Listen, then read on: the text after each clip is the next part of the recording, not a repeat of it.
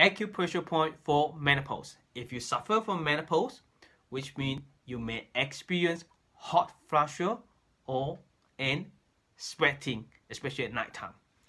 So menopause means hormone imbalance. So the acupressure point is using 4 fingers on the medial side, which is big toe side of your ankle bone. Above that, put it on there. So the point is right beside the shin bone. So use your massage device, knuckle or thumb, and press it around here. Get the most sensitive point or most tendinous spot, and rub on it for 1 minute to 2 minutes daily.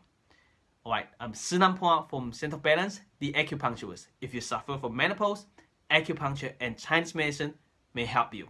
Call us on 07846 7956.